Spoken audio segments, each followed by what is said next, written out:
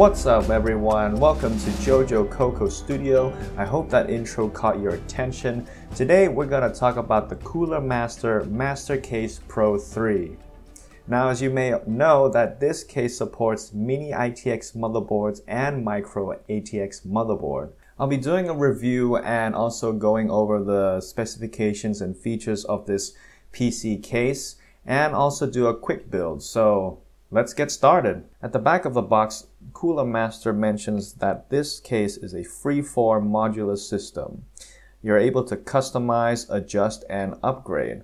I guess in the Cooler Master website you can buy more accessories. I saw a few interesting things. For example, you can buy a tempered glass for the side of your case, some vertical expansion slots so you can show off your GPU card, and so forth. At the side of the box we can see the specification of this PC case.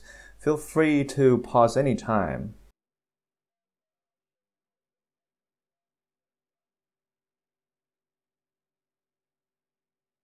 Now let's dig inside the box. But first, let's see what it comes with the product. It comes with the user manual, which is very intuitive and very clear. I really like the diagrams of this user manual.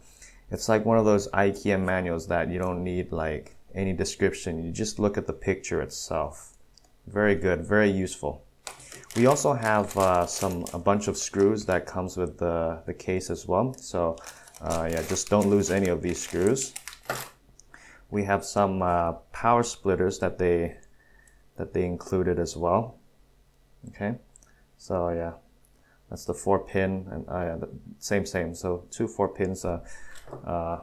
Power splitters, and then we also have some zip ties that they provide as well. I think there's 10 in here. Also, we have the warranty information in many different languages, and lastly we have some bracket shield for the fan controller, but today I won't be using this because I don't have a fan controller on my case. Okay, cool. So that's what comes in the box.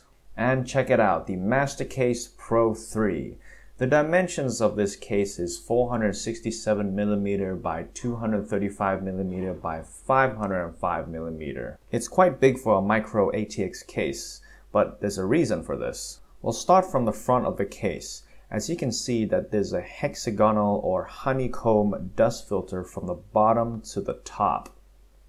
As you can see on the rectangular top part of the honeycomb, that's where you can put in the fan controllers. On the top of the case, you'll see a nice 45-degree user interactive interface. As you can see from the left to the right, we have the hard disk indicator, USB 3.0, audio jack, microphone jack, USB 3.0 again, reset button, and the power button. And if you saw the intro in this video, you'll see that the power button has a white LED underneath. At the back of the case, we'll see a typical layout of components. We have the PSU, 5 expansion slot, fan ventilation that supports 120 or 140mm. This case comes with a 140mm fan by Cooler Master. And lastly, on the left, we have the I/O area. On the top of the case, we also have another honeycomb dust filter, and we can also slide it out really easily. Let's take a quick look at the dust filter.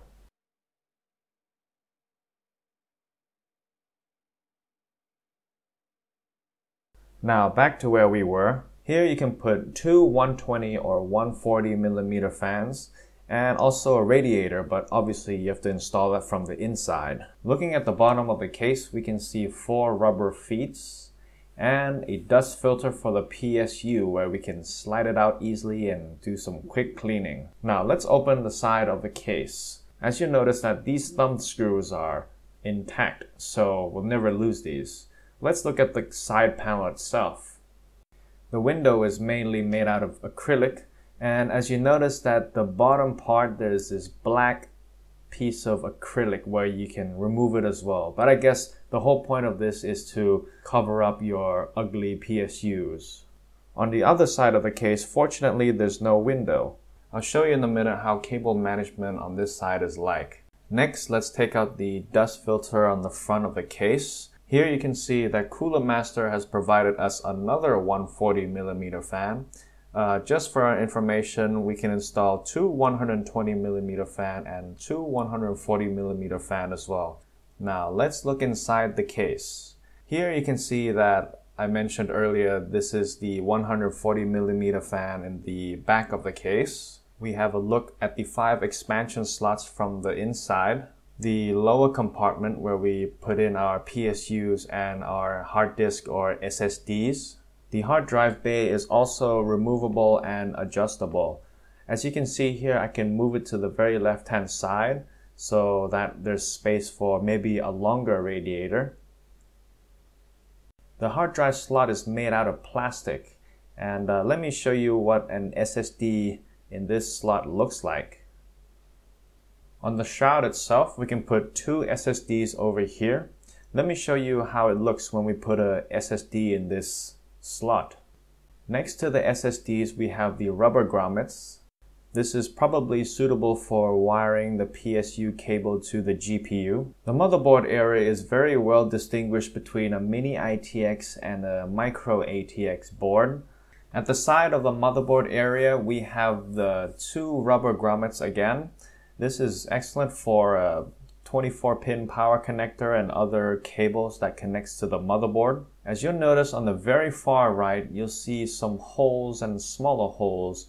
I guess this is for planting maybe some kind of a water cooling reservoir or a pump or anything that is very modular so we can play around with this case. Let's look at the other side of the case. Here we can see that Cooler Master has neatly tucked in the wires for us. At the end of the wires we have silica gel, so I guess it controls the humidity when shipping. We have the usual USB 3.0 connector, these power switch, reset switch, LED lights and hard drive LEDs, and also the HD audio. Last but not least, before I do a quick build, the Velcro straps are very useful for cable management.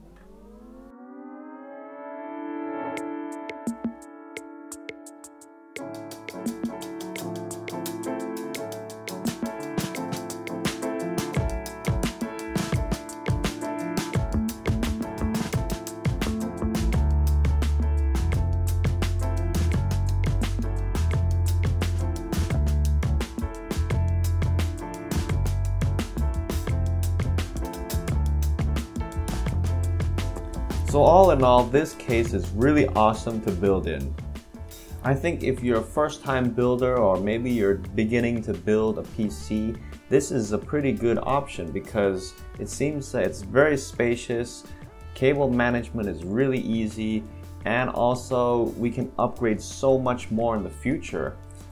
If you notice in the build, I used a non-modular PSU, which of course there's so many cables, but in the end I've managed to just stuff it underneath the shroud and it just seems to just disappear. Well guys, unfortunately we have come to an end.